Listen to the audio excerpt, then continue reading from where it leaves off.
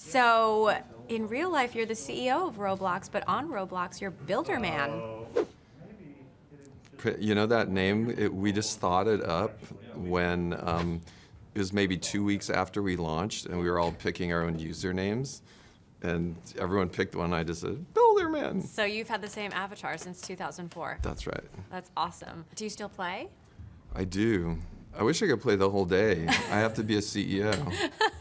So how often do you play? I'm probably on every day, but not as much as I would like. I have 4 kids. I have a 9-year-old son who's on Roblox a lot. He said his favorite games are the tycoon games. Oh, Lumber Tycoon, Theme Park Tycoon. I love those. I love all of those. I have a bit of a theory. I have 4 kids. Oh, you do? They're now they've grown up watching me do this. Yeah. And now they're pretty savvy social media people, but I'm optimistic someday they're going to be using Roblox for some other reason, like communicating or more working or something like that. And then they're going to be like, oh gosh, I was like forced to be on Roblox.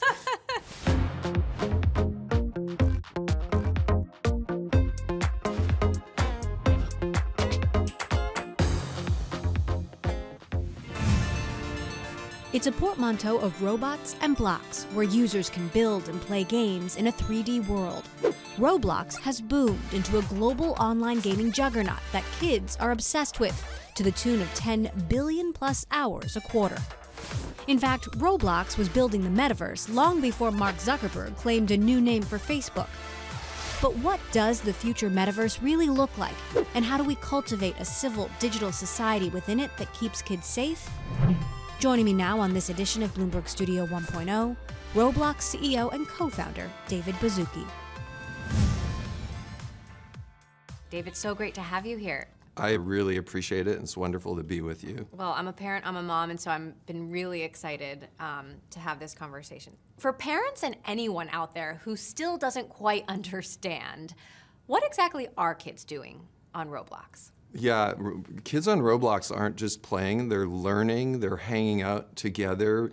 When they can't be together in real life, they're hanging out on Roblox. They could be playing hide and go seek, they could be pretending they're running a store or a pizza parlor, they could be making the next big game or adventure.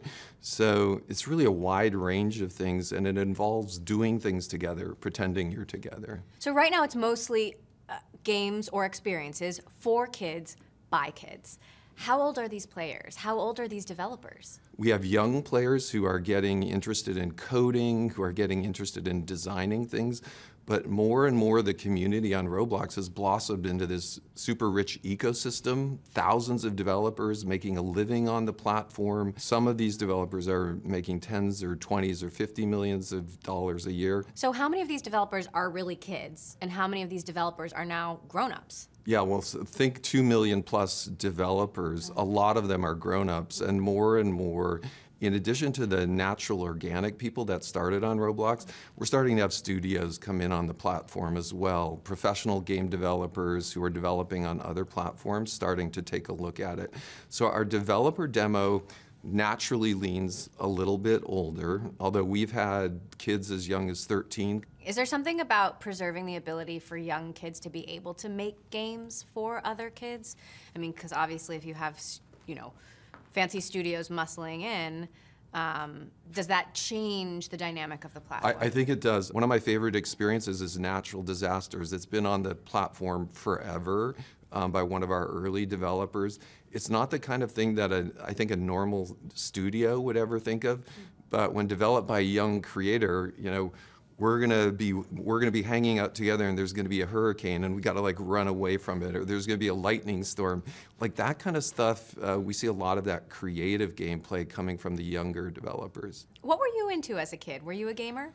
I was kind of a nerd when I was a kid. I studied really hard. I luckily grew up in Eden Prairie, Minnesota. At the time, it was out in the boonies from Minneapolis, Minnesota, so there were sand pits, and so we did a lot of model rockets, and we built go-karts, and it's kind of one of these idyllic childhoods. The one key thing that happened to me very early on is we had a computer lab in the school, and then my parents bought me an Apple II at the time, and that kind of got me interested in this. I also heard you were the captain of your high school TV quiz team. Yeah, so think of Minnesota in the 1970s and 80s, where every weekend 2 different schools compete, 4 students from each school, in a really funny 4x4 configuration on a quiz bowl thing. And so yeah, Eden Prairie had a pretty good quiz bowl team. You eventually made it to Silicon Valley. Yeah. You went to Stanford. You started a company called Knowledge Revolution in the 80s where users could create and test physics experiments. That's right. So the science kid in you coming to life. Yeah, went to school, had a couple hard years with jobs that weren't really that exciting, took a few months off, and I got really excited about, there's this whole blossoming educational software marketplace. The Macintosh had just been introduced, and it was just really interesting and exciting. I did a survey of all of that, and a lot of the educational software was very pre-canned. So when we looked at physics, it was a whole different idea. Could we make a wide open laboratory where you could build anything, any physics experiment, bring it to life, measure it, see what it feels like? You sold that company, made some money, you became an investor, and you invested in Friendster. Oh yeah, wow. I had a Friendster account. I'm dating myself a little bit here, but I had a Friendster account. I'm curious what you learned from the early days of social media. Yeah, so one thing I learned is it was really fun to invest, but it's not my sweet spot. Like my sweet spot is trying to build and create things. I remember, I think, having account number 79 on Friendster and just seeing that wonderful thing of finding other people, friend of friend, playing around with that early user interface. It's a little bit almost thinking of interactive physics where we were simulating the world, and then Friendster, seeing how important social is. Those are a couple of the components that have come together in Roblox. So when you started Roblox in 2004, what was the idea back then? The feeling of this new category, for me, started feeling almost inexorable. It's a category that people have been talking about in sci-fi for many, many years. We've seen futurists talk about it. We've seen a lot of movies. We were thinking, yes, immersive 3D co-experience. Kids flocked to Roblox during the pandemic. You went public in the middle of the pandemic, 2021, $45 billion market cap. We spoke on that day. Even you have said that kind of growth won't keep up. What kind of growth can we expect from Roblox in normal times? We believe it's going to be a part of all of our lives. It's going to be the way we communicate, how people get to go to school when they can't get into school, how people... So they're going to go to school in Roblox? If I happen to be taking my science class and I can't get into the classroom and we're dissecting a frog, we'll probably dissect a frog in something like Roblox on a simulation, which I think is going to be very, very powerful. And for our company, where there's a lot of people that are going to end up working all around the world, some of us will be in the office, some won't, having a common 3D place where we can have those water cooler conversations where everyone has a desk, but we get that serendipitous thing where we both happen to go over and chat, I think also is going to be very big. Your goal is to build an entirely new category of human co-experience. How do you moderate that on such a massive scale?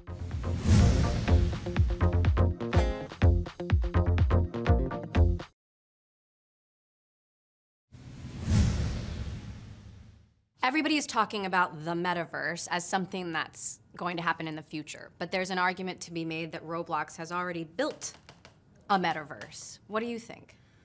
I think we've started, and it goes back to how exciting it is to have a company in this space that I think has ultimately got so many years of growth to it and is a new category following other types of technologies. There's still so much innovation to be done, and there's so much invention to be done in this category that it's mind-boggling. The critics think that metaverse, the term, is just marketing. How do you respond to that? This type of technology is much more difficult than the net or the web, which was another huge thing that we saw predicted and has started to come. But I think we're seeing early signs of it. When Mark Zuckerberg announced his plan to own the metaverse and change Facebook's name to Meta as if it was something new, did that kind of bother you? No, of course not. It's really hard to predict in 5 to 10 or 20 years what are the companies that really figure it out? And there's so many elements of innovation that are needed. Having a UGC community, one of our strengths, we think that's like a huge starting point for us, but we're early in our quest for innovation here. Roblox has built a huge business selling Robux. Does this evolve into a much bigger marketplace? It was this revelation that people would ultimately make a living on platforms like this that started this digital currency. It's very Roblox-centric in that we're a systems company or a utility, so it has formed this robust economy. It's allowed us to keep Roblox is free for the vast majority. Would Roblox ever partner with some of these other companies working on the metaverse, whether it is Meta or Unity or Epic or Microsoft? The core technology of, how are we going to ultimately support 50,000 people in real time on a phone, going to a concert together and waving at your friends? I think that's going to be a lot of engineering work that each company is going to be working on, and it's going to be really hard. As far as ultimately, can an avatar go from one place to another? I think there'll be lightweight ways of starting to think about that. So what role do you think Apple and Android should play in the metaverse? Or would their policies need to change to really support this vision? The biggest thing we would take advantage of if it were to happen is a change in those store fees. We stay out of it. We let Google and Apple kind of run their businesses. But when we think about more and more developers making a living on platforms like us and having to build stuff, if those store fees were to change, we would move most of that money back to our developers. Your goal is to build an entirely new category of human co-experience, the next phase of human interaction. Yeah. How do you moderate that on such a massive scale? Yeah, and are you doing a good enough job? In the third week when we were live, you can go imagine Eric and myself back in our small office. Eric and I said, oh my gosh, safety and civilities, we're going to have to do it. We had maybe 100 people at the time chatting on Roblox. We saw a few, not that egregious, but early signs, and we just made the call. This is going to be the foundation of what we do. In the early years of Roblox, as we've gotten bigger, we've gotten to the point where there's thousands of moderators. Every image that goes on our platform gets human reviewed. We filter text very stringently, especially for 13 and under players. We use a lot of AI and ML to help do this. We're always getting better, but it is a key thing for us. How optimistic are you about AI and tech being able to do that? I'm really actually optimistic. We would never compare to the real world because our standards are so much more stringent. But I do believe this will just keep getting better and better. And I think over time it'll get to the point where if a 6-year-old is on our platform, it's literally as if the parents wanted to be there with them watching everything. We'll be able to offer that type of thing. Now, a lot of parents are terrified. They're terrified of a future metaverse. They don't understand the parental controls. Do you understand that feeling? We do. We actually have to. I think it creates a higher standard for us because I think we can't assume every parent is going to get that involved with their kids. There have been some serious content challenges, stories about Roblox being a playground for virtual fascists. Yeah, this is on Roblox. What? There was just this story about Kim Kardashian's own child seeing an ad for a game that claimed to have a sex tape of her. Yeah. What happened there? That was very unfortunate. There was a text blurb up very shortly that very, very few people saw. We took the place down. We moderated that user, and they're off our platform. The video was never on our platform. There was no imagery on our platform. It was a very short mention, but very unfortunate. And our vision is to be the most civil place for everyone. I asked Sundar Pichai, the CEO of Alphabet and Google, this question about kids and tech habits and screen time, and he said it's something that even stresses him out. This is the guy who runs one of the most powerful technology companies in the world. I have 4 kids, you have 4 kids.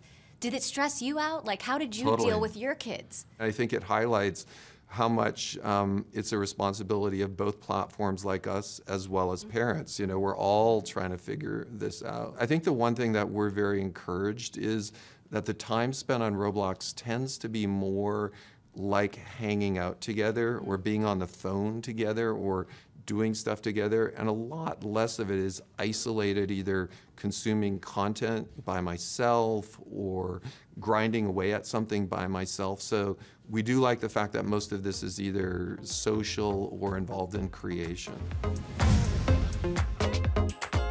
What about entertainment? Would Roblox ever make a Netflix show?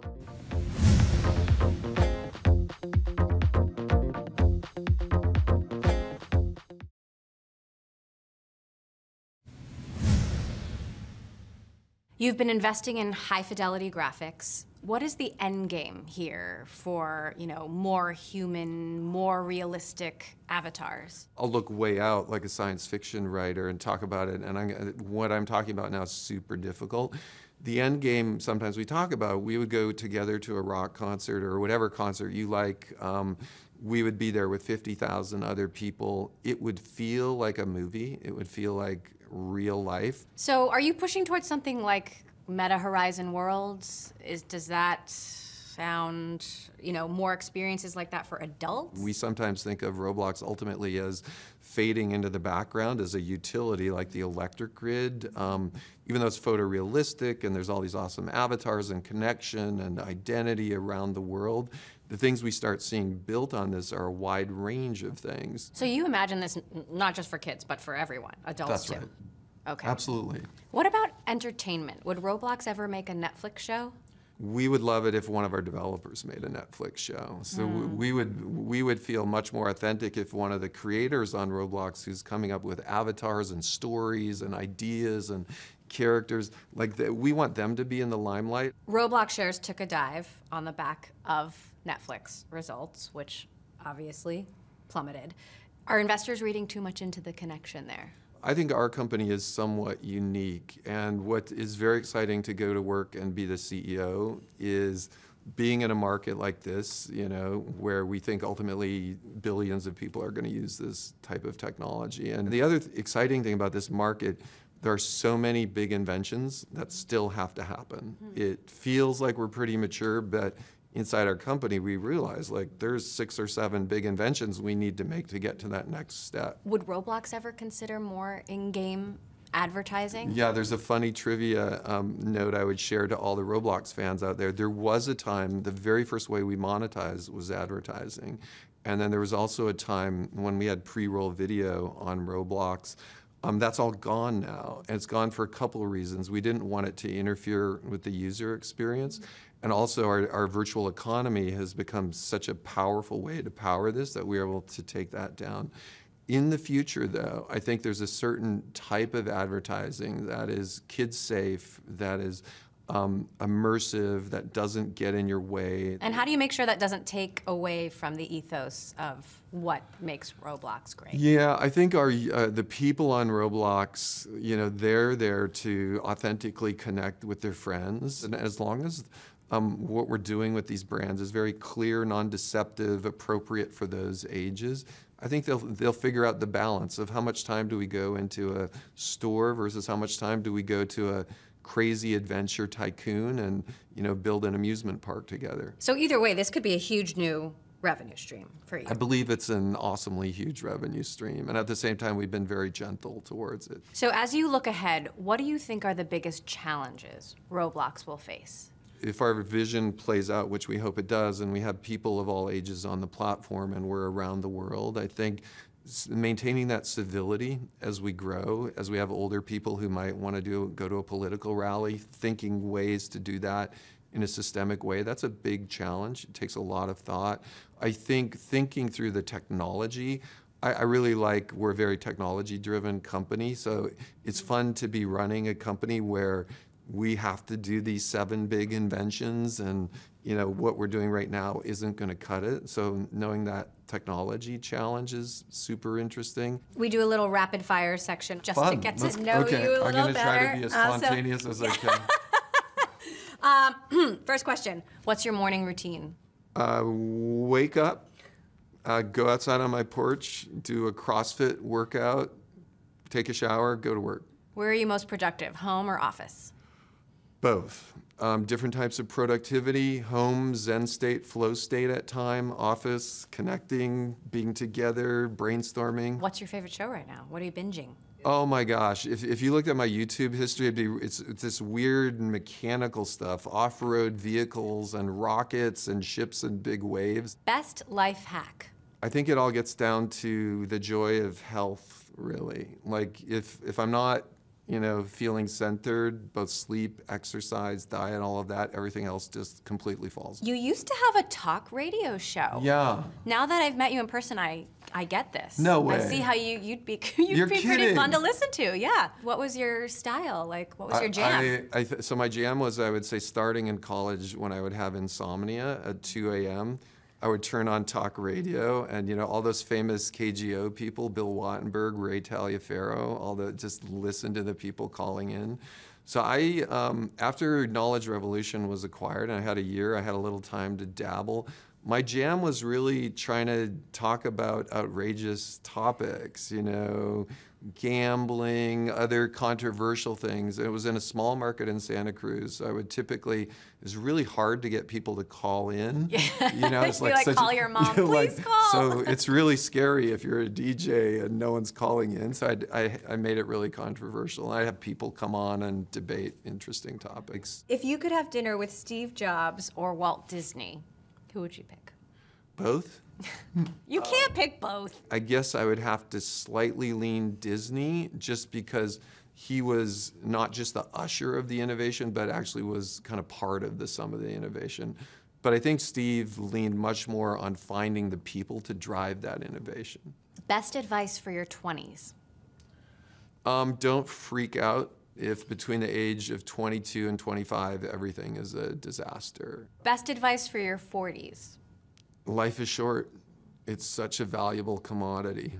Every day, what you do, your friends, your time, your family is so important. So how do you define work-life integration? I don't like the word balance. Yeah, I would say, can I make my Roblox job better than anything else I would do? Like, can it be better than retiring? Can it be better than a hobby? Can I figure out what my unique job as a CEO, every CEO job is different. Like, I like doing it, so can I figure out what my role is? You mentioned your co-founder, Eric Castle, earlier, who died tragically of cancer in 2013. If he was here today, what do you think he would think of the Roblox that Roblox has become? Wow, I think he'd be proud. It's a good question. Yeah. Like, I think he would, both of his sons have worked at the company a bit. So yeah, I think he'd be very proud. Seems like you miss him. He's just such a brilliant partner, yeah. And he also set the standard for taking the long view on how we engineer things. A lot of the technology at Roblox is still, like, his vision lives on. And it goes back to your advice for your 40s. Life is short. It is. So in 5 years, will the metaverse exist? In the form that you imagine, or is it going to take much longer? Like, what's the time horizon? Well, it's really interesting, right? Because we're right in the middle of it right now, in a sense, with 50 million people every day on our platform. Yeah. It's already here. And at the same time, what is ultimately going to be possible could be 5, 10, or 20 years out. So the metaverse really has existed since online dial-up MUDs, really, 2D, very simple, text. You could call that the metaverse. It existed in multiplayer gaming, World of Warcraft. It exists now with more people, and in 10 or 20 years, it'll exist photorealistically with 50,000 people. You clearly have so much passion for this job. Is Roblox your final stop on your journey? Well, it's definitely my final stop, but I think there's a lot of time ahead of me here. Dave Baszucki, CEO of Roblox, thank you so much.